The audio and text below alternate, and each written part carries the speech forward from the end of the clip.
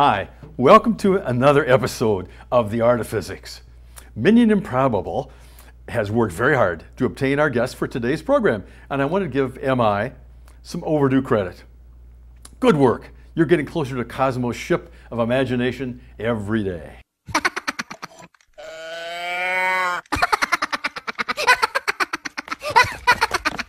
What's that?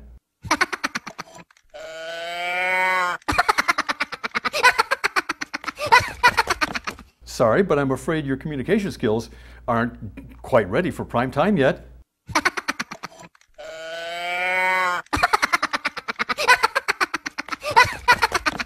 I still don't get it. Well, whatever, we're going to move along. Today we're going to start with Robert Hooke, and we're going to talk to him about gravitation. Welcome, sir. I have no idea where we are, and I am a member of the Royal Society and a doctor of physics. But I was not knighted, so please just call me Master Hooke. Very well, Master Hooke. We're here on TV to talk to you about some of the ideas from your career. Whatever TV might be, I've had many people question me over many years. I suppose you want to hear about my microscope, but let me tell you a few more things as well. That would be fine. In 1635, I was born on the Isle of Wight. I was the youngest of four. My father and two uncles were all ministers. They expected me to become a cleric also, but that wasn't the case. So what did happen? Well, I wasn't very healthy as a child, and I was homeschooled. I had some mechanical aptitude and loved to take apart clocks and put them back together. I also enjoyed drawing and painting. And when I was 13, my father died, and I used my inheritance to go to London and become an apprentice clockmaker. Prior to my apprenticeship, I proved quite adept at school, and I gave up my tradesman ideas to enter Oxford at the age of 18. Ah, Oxford. So that's where your scientific work started. Well, not quite right away. First, I learned to play the organ, marvelous instrument. Then I met Robert Boyle and began to assist him in his work on gases. We were quite successful, and I played a critical role in formulating Boyle's law. Would you like to see the mathematics of it? This is not the art of mathematics, I'm sorry. Can we just move on? I'm actually more interested in your work on gravity. Well, that came a little later, and it had some pretty upsetting aspects. First, let me tell you that the Royal Society was formed just after my work with Robert Boyle, and I was made Master of Experiments. Wasn't the Royal Society a group of England's best scientists who made many discoveries and advances? Oh, quite so. Early on, my personal research centered on springs. Most springs, in them, their deflection is directly proportional to the force applied to them. That is now called Hooke's law, and I used this to design balance springs and escapement wheels for watches.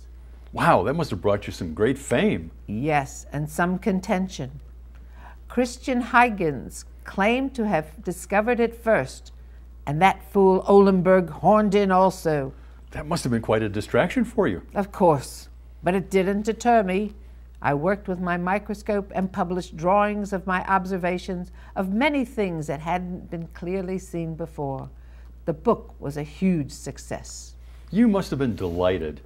Whatever I felt was short-lived. London was devastated, not only by the plague, but the Great London Fire of 1666 burned much of the city to the ground. Well, that's horrible. Oh, certainly was, but we did our best to bounce back. I used my surveyor skills to help Christopher Wren to plan for the city's rebuilding. Through all this, I suppose your scientific work was also proceeding? Oh, that never stopped.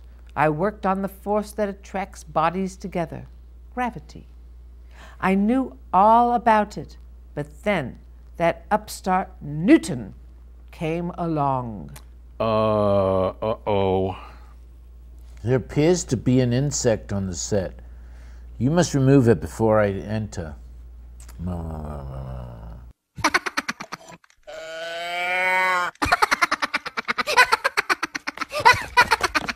Oh, I'm beginning to see what's happening here.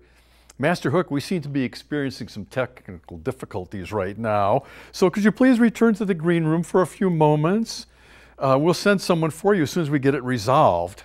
Certainly. I'm known for my cooperative nature. Minion, would you please get our next guest? Oh, good. You're ready for me. It's so confusing here. I could have sworn I saw a dreadful person from my past. No matter. It's good to be here. Those devices you see in front of you are sending our conversation for many people to view and hear. They're very interested in what you have to say. I'm happy to tell you my story. Should we start with my birth on Christmas Day, 1642? Sounds like a great beginning. Actually, I had a most unfortunate start to my life. My father had died several months before my premature birth, and I was so small that my mother said I would fit into a quart pot. What? Wow, where were you born? My family owned a good-sized farm called Woolsthorpe in Lincolnshire. When I was 3, my mother married a clergyman, Barnabas Smith, and moved to his house 2 miles away. So you moved when you were still quite young. Not me. Only my mother moved. I stayed in Woolsthorpe under the care of my Askew grandparents. That sounds like the beginning of a difficult childhood. Well, not really. I had the run of the place and happily built sundials and clocks. When I was 11, Master Smith and my grandfather Askew both died. So Mother moved back to Woolsthorpe along with my new half-siblings. Wasn't it about time for you to go to school? At 12, I started the King's School at Grantham.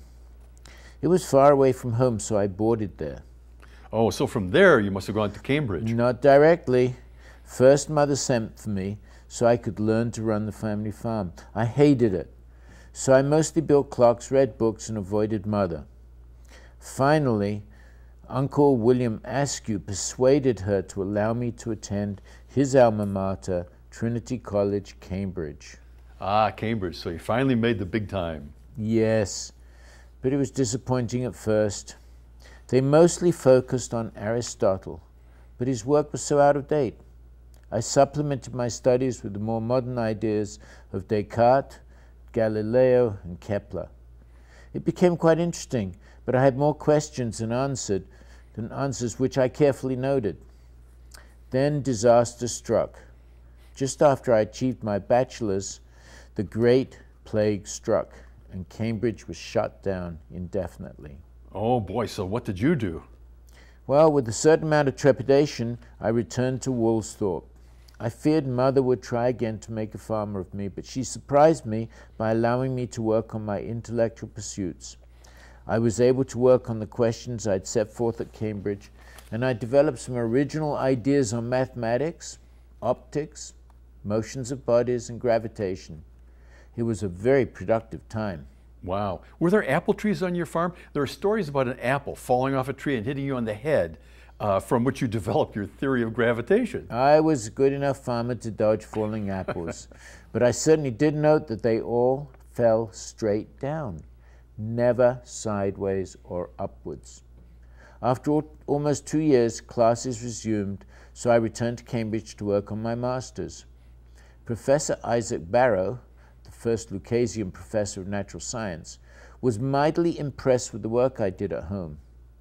In short order, I finished my master's.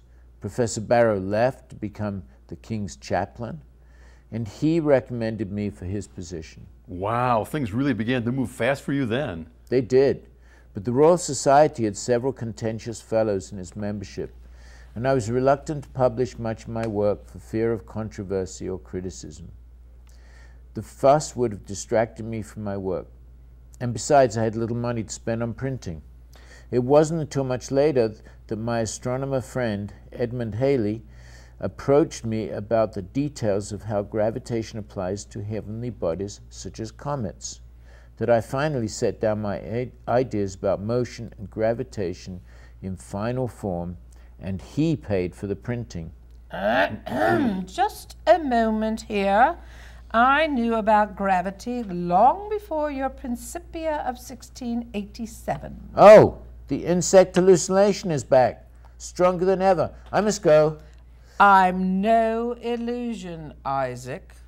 Why don't you stay and face the music? You know I thought of gravity first. Now you're the hallucinating one, Robert. First, what about Galileo, Aristotle, or even Brahmagupta? They all speculated about gravity way before you did. So you admit others thought of gravity before you.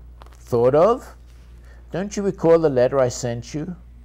I clearly stated that I'd seen farther because I stood on the shoulders of giants. All of them, including you, had thoughts. But ideas without a mathematical formulation is like a steak and kidney pie without the steak. Where was your mathematics? I knew mathematics when you were still an apple farmer, but I was too busy to work out the details. I leave those to the worker bees. Then that's where the credit should go. Science needs complete theories that include mathematical details, not just half-baked ideas. And another thing, after I died, my portrait that hung in the Royal Society office suddenly went missing. The rumor is that you had it removed, and that's a low blow, Isaac. Rumors? What do you know of rumors? After you died, I became president of the Royal Society, and we moved our offices. I had all the portraits taken down, including yours and mine, for the move. But then you didn't have it put back up.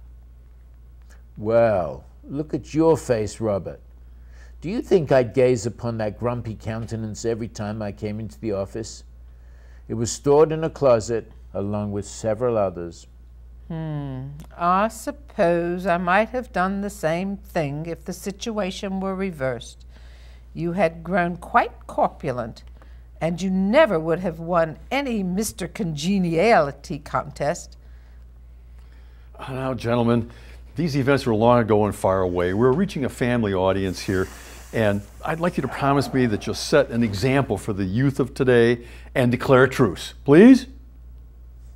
Suppose you're right. We need to be adults here, I suppose. Very well. I will promise to. It's much to your credit that you two have promised to declare a truce. Now, please smile for the camera. It's like that. I guess the quote for the day is the title of the famous play from their countryman, William Shakespeare. All's well that ends well. Until next time, I'm Art Wiggins.